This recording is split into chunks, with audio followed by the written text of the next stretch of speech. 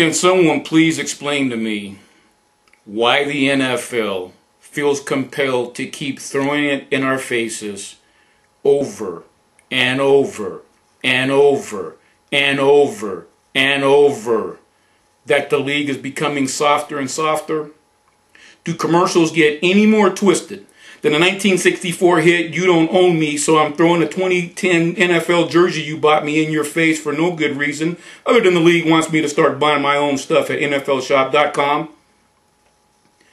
Just as the league is intensifying its efforts against unnecessary roughness, they bring this cheap shot campaign back.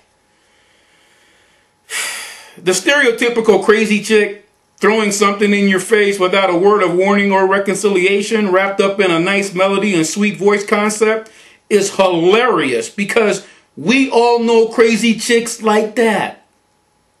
First, the maniacal Miami chick knocked on her man's door and threw an $85 jersey he bought in his face and walked away.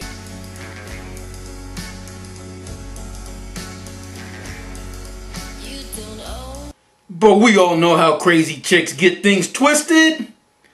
Talk about ferocious head-hunting defenders hitting defenseless receivers and knocking them senseless. She came to the front door, but the guy never saw the hit coming.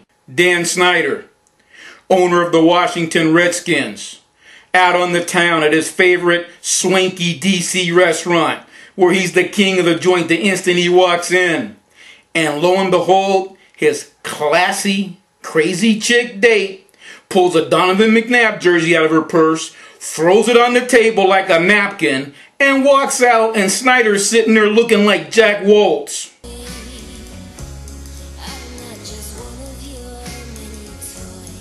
Where's the 46-carat diamond necklace that came with it? What about Ocho Psycho Bingo Broad? This crazy Cincinnati chick claws through the closet and hits her man with a 3-punch combination of $250 worth of jerseys. And please, when you go out with me, don't put you on display. You're the one who wanted the jerseys in the first place.